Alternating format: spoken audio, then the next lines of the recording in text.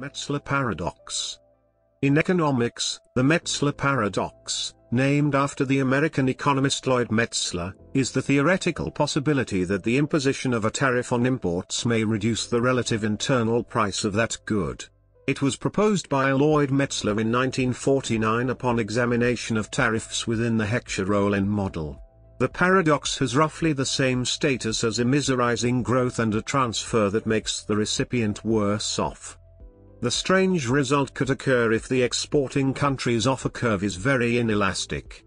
In this case, the tariff lowers the duty-free cost of the price of the import by such a great degree that the effect of the improvement of the tariff-imposing country's terms of trade on relative prices exceeds the amount of the tariff.